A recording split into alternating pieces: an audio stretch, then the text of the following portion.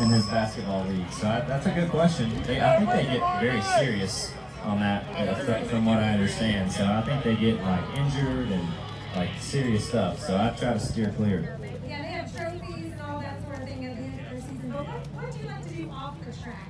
Are you in biking and all that, cycling and all that? Yeah, I do some biking, as I was mentioning a minute ago. As much as we travel, I'm actually a little bit of a homebody. I like being home when I have the chance. I think we probably all do when we travel as much as we do. So if I have a chance, I really like to be home. I spent the week out in Colorado this week. I had a kind of a week of not a lot going on, so I had a chance to get away and spend some time in Colorado and enjoy their beautiful weather out there. I wish I could have brought that weather with me. It was really nice. So, but just enjoying time. Oh, okay. When you guys did testing several weeks ago, cooler here in Texas. Now it's hot.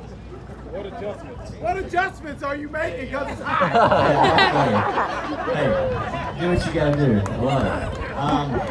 Well, honestly, the big thing I feel like for us here is just dealing with the heat. You know, from a driver's standpoint.